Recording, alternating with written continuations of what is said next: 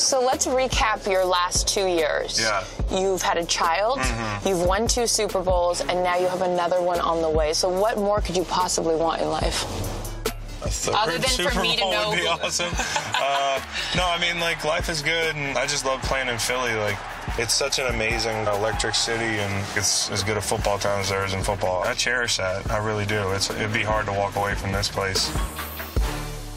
Happy birthday, dear Christopher.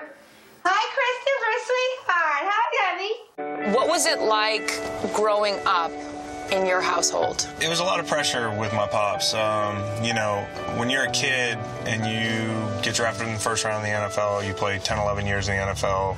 I've done a lot of things I never thought I'd do, but you're very rarely doing something that your dad didn't do. So growing up, I mean, it's not a big deal to you, which kind of keeps you grounded.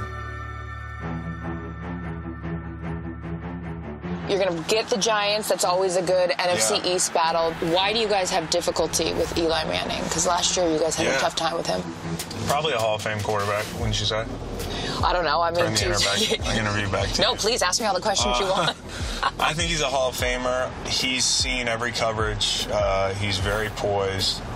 Does anything bother Eli? I'm always like, what? From his facial expressions, I don't think he gets bothered by anything. A lot. He knows when he plays us, the rush is going to be there. Yeah. And, you know, our front four is as good as any in football.